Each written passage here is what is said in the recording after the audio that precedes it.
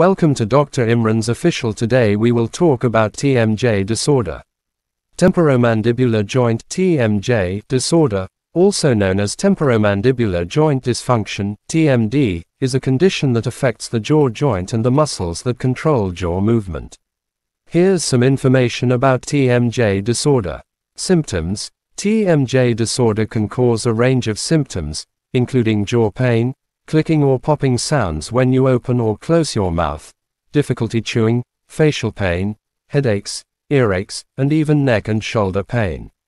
Causes. The exact cause of TMJ disorder is often unclear, but it can result from various factors, such as jaw injuries, arthritis, teeth grinding, bruxism, misaligned teeth, stress, or a combination of these factors.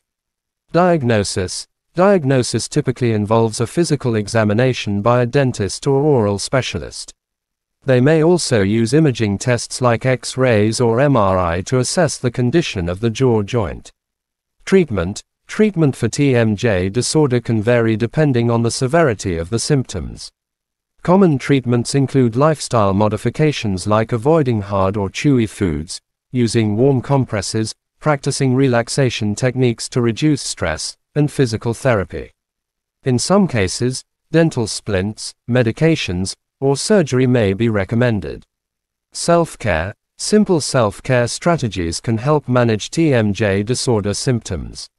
These include gentle jaw exercises, maintaining good posture, and avoiding habits like gum chewing or nail biting that can exacerbate the condition. Long-term outlook. TMJ disorder is often manageable with the right treatment and lifestyle adjustments. Many people find relief from their symptoms and can return to normal jaw function.